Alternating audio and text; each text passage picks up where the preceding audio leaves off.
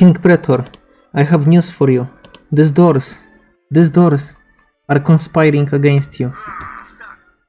Yes, yes, do that.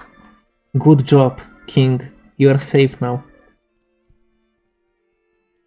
Okay, so this exploit let you call any doors you want enemy of the state.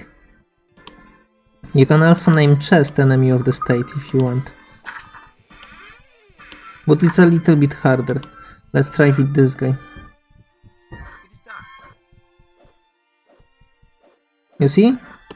Normally if I would attack this chest, it would be bad idea. But because he's doing this, it's illegal. So how it works is because Jaina and Volinger are citizens of Dermhall when something is the threat to them, which you kind of make them by clicking F2 and F5. We need to wait for this guy to be closer to see this. To see that these doors attacked me.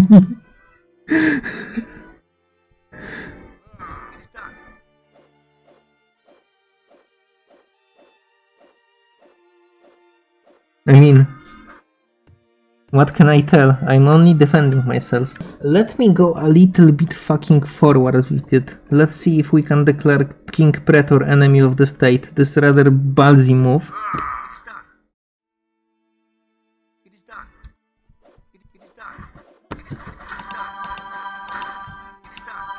No. Sadly, it doesn't work on NPC, as they're probably unconditional ally. But yeah, it works on objects. Holy shit, did you see that? There's a treasure chest. Oh, never mind, it's empty. As King Pretor had. I'll show you much more to this, as this is literally everything. Have a good day.